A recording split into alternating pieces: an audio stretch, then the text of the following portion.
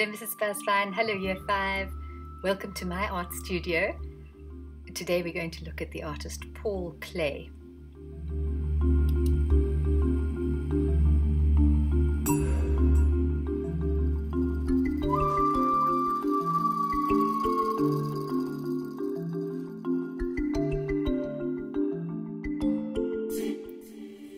Firstly, here's some beautiful images that I downloaded from a museum website that you can just enjoy and get a feeling for his type of work. As you can see, he's got a sense of humor, he loves bright colors, he's experimental, and his shapes like rectangles and triangles are very strong.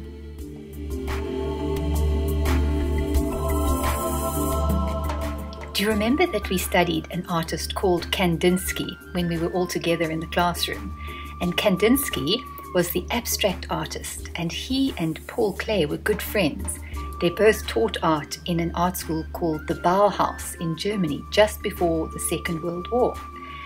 Unfortunately, Hitler of Nazi Germany declared both of their art degenerate art, and he had some of the artworks burnt, which was really, really sad because now these are treasures for the whole world to enjoy.